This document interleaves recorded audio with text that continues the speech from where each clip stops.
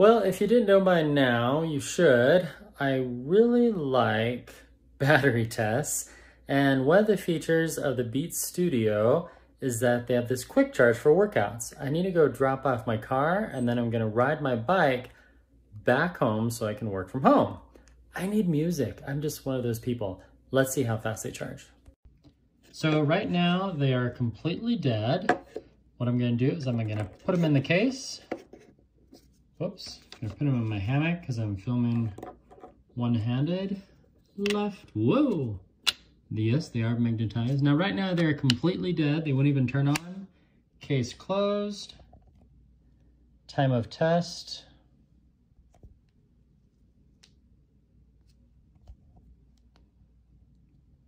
(9:01).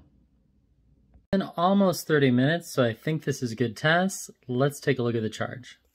As I usually do, I document everything. So 9:01, time of life, 9:13, they're at 42% and 47% respectively.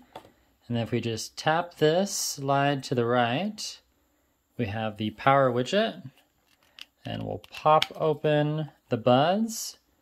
They should automatically update. There we go. And we have 90% for the headphones, and the AirPod case is down to 22%.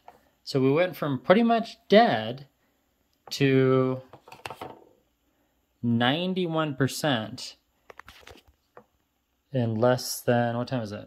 9:29, carry the 5, divide by 7. Yeah, that was really fast. Holy cow.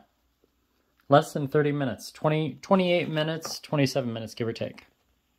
So what do you think? Do you want to buy the OnePlus Buds?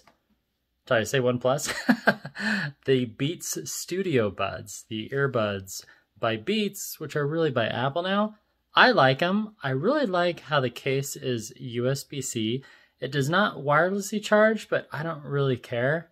I do wish it kind of standed up, you know, but the flip action's good. It is a little bigger than some cases.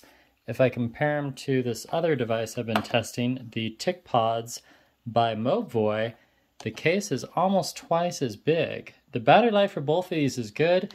These are more in-ear headphones, I could say, because they don't have the little tip.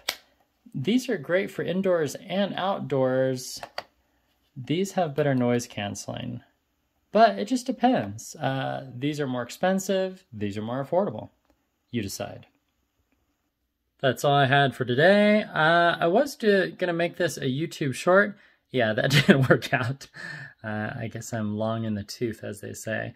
Thanks for watching, and I'll have another video sometime soon, 88 hours or less.